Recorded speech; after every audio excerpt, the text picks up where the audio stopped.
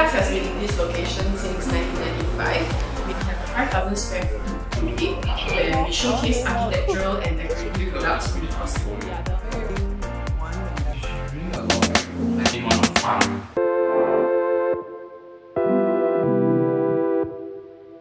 Previously on the Miracle Rental, our car had broken down and we were struggling to find our way to Vlux. The one in the light on. The one in the Ethan had to video call me to show me lights while I was on the way because we were so late for the meeting. I'm so sorry guys, we were so late. Because you forget this is the magic light, right?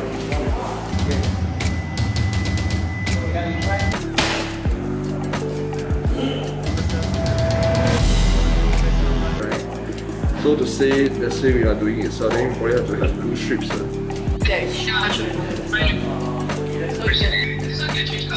But we don't advise for colour changing for this one because then you will be able to see like one dot. You know, it's like there's a gap between each LED chip. So if you make it colour changing, then the gap will be very obvious.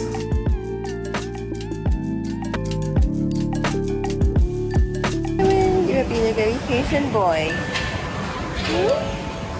Sorry that our car broke down. We're trying to get it fixed now, okay? Eventually, thankfully, I got a grab down. I made it! Okay, so the drama continues inside. Finally at Vlux. I'm 1.5 hours late, I'm so sorry. Ethan and Chanel.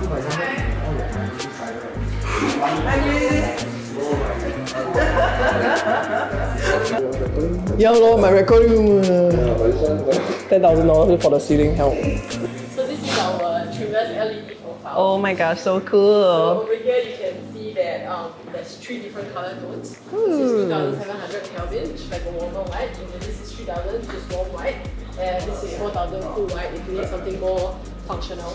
Okay. So we're going with the warm one? Yep, definitely. Okay. I can't stand that, you know, masters, like, it's gonna be too bright. Yeah. Hi, my name is Chanel. I'm from Vlux Lighting. So I joined the lighting industry because I feel that after 2 years of working from home, lighting control is really important to us, especially in terms of how we control how we want the space to be. For example, if I want it to be a lot cozier, I can dim down the lights to a very sunset color. Or if I want to keep my mind sharp while I'm working, I can make it to a cooler white. This one was, we were thinking of having this one for the external balcony area. Okay, outside light? Yeah, but I think balcony? this is all the Italian design wall lights. Yeah. This one is it's like all waterproof, so totally suitable for outdoors. And this one you saw? In the walkway? Yeah. 1K for one. This is also cool. This is that? What's that? This is shooting out and create a cove light, you see? Oh my god, so nice. So this is one that is actually enough for the whole walkway itself, which is switch on one itself. Like this is very bright lah. Like they to warm, I want to call it. So what's this cool sunset thing? Okay, I'll show you over here. Now it gets to a very cozy sunset color, like this one. Yeah. So you can choose to use this option in your bedroom. So when it's dim, it's also change color at the same time. You will get to this Okay, yeah, nice, yeah. Yeah, and then so instead of going to your traditional switch, like you know, usually from your light to your traditional switch, and your traditional switch to your light. So now you don't need the traditional switches anymore. You just talk to this, and this receiver will talk to this. You can basically place this switch anywhere. Like you don't need any wiring to go to it whatsoever. It's batteryless also. So yeah, totally maintenance free. We are really excited to be working with Sarah on her new home, and we've just finished our first round of discussions and things are looking really good in terms of the kind of lights they've chosen. Yeah, they're going to be adopting our smart lighting solution, which is really exciting because it will give them the flexibility to adjust the ambience of the space depending on how they want to use it. So thanks Sarah for choosing us, and we're looking forward to seeing how your entire home turns out. You see the amount of debris that's in the house. By the way, this is Leon who's trying to hide behind me. So in case if you see a weird arm or leg sticking out, you know it's Leon.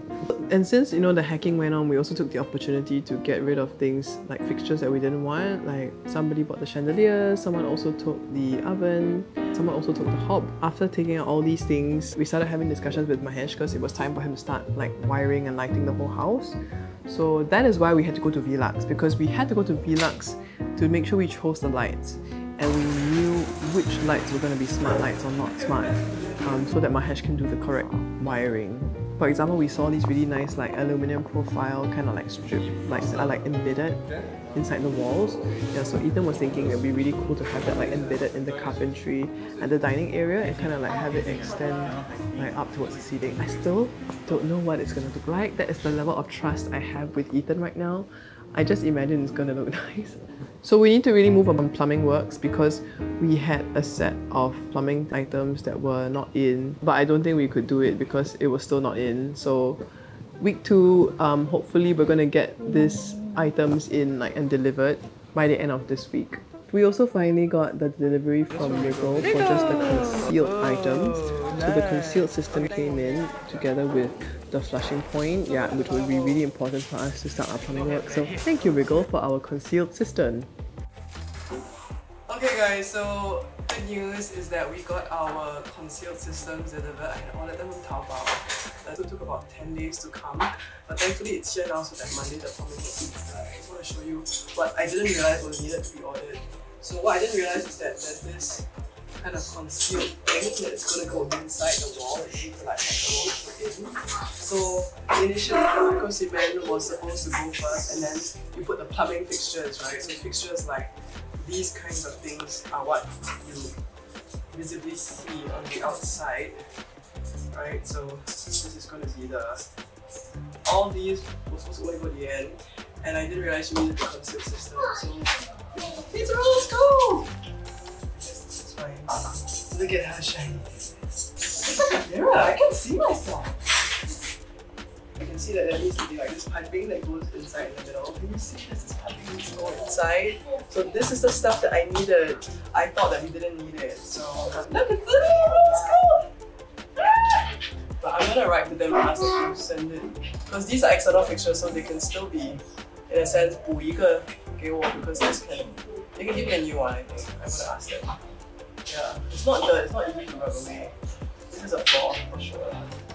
But the color, look at the color, so good. Good color, right? Yeah, just that the QC a bit not good luck. Yeah. Alright, that's all I have. Bye! Wednesday, and we're supposed to finish a bunch of plumbing works today as well as complete the wiring. We also have people who are checking out if we can change the glass, the balcony doors, because they're a little bit warped. They're probably about 30 plus years old. So yeah, you hear all the hacking noise because it's still going on. I'll show you, it's just behind me. So through the hacking, we were supposed to remove this little wall that was blocking the way for us to make like this double vanity space, right, that we wanted in the master bath. Only to find out that that wall goes up all the way beyond the false ceiling, like really high. And so you have to like hack the whole wall. You can't just hack like up to the ceiling height and ignore the part that's above the false ceiling, because that part will not have a support and might come like crashing down on you one day, right? So you can't like hack only the bottom and then leave the top. You have to hack everything. The previous owners had installed carpentry above the false ceiling, which was actually going to be really useful storage space for like, you know, luggages or like winter clothes. We've now lost that storage space, and those entire frames, like those carpentry frames, had to be just like knocked out. Yeah, and removed. Okay, goodbye ceiling. Goodbye cabinet. You okay? Yes. They're destroying my room. No, they're not destroying your room. They're destroying my toilet. They're making it good. So yes, goodbye carpentry frame. Sad but true. Yeah, I mean, it's a loss of some storage space. I mean, I'm not like crying over it, but it would have been nice if we could have retained it somehow. So we got the aircon guys to come down, and we found out that we have two systems, a system 2, a Fujitsu, which is for the master room as well as the living, and then we have a system 4, which has the 3 other bedrooms, sorry, the 2 rooms, study, and then one more in like the other side, where near to the dining area. Guest 进去3天，就是让他时间如果有漏的话，他有72个小时去漏咯。Using back the aircon. 啊，对不了，不需要人在这边等的，只是把那个 guest 打进去，等那个时间到，看那个 guest 回而已。So we looked at it, and I know I had tested all the aircons when we came in, and I felt that the Fujitsu in the master bedroom was a bit underpowered. So the aircon guy came and he took measurements of the whole room, because you need to measure the volume of the room and then choose the appropriate aircon, right? The right BTU. And our aircon in the master was underpowered. So because it's a set, right? And also, I felt like the Fujitsu one outside looked quite old and retro. We decided to just change that one system, even though the system for condenser wasn't in the best condition, but the aircon units were still working fine. So the guy advised us and said, you know, if it spoils, then you change lah, because it's quite costly to change all the aircon at one shot. So yeah, we're just staging it, you know, like one at a time. We don't want to like blow our expenses all like upfront right now. Another thing was that I thought we could reuse the bathtub, because on like the visualizations, it looks as if it was 1.7 meters here and 1.7 meters there, but actually it wasn't. The bathtub was like 1.7 something, and the area where we're going to put like, you know, the main shower area, it was only 1.67, so we couldn't reuse our bathtub. Sadly had to throw it away. Yeah, it was actually a really nice bathtub. I'm kind of like, where? So speaking of bathtubs, I had been looking to see if I could get one from Taobao. In fact, I've been looking to see if I can get a lot of things from Taobao. So stay tuned if you want to see what else I'm getting on Taobao, because it will be in our next episode and I will share with you a bit more of what we bought. Until then, this has been sarahxmiracle on the Miracle Reno. Do subscribe and stay tuned for the rest of the series. See you guys! Shun me, right? Just let me have my bathtub. So after week 2, we realized that neon next week on our Miracle Reno. Hey everyone, welcome back to week 3 of the Miracle Reno.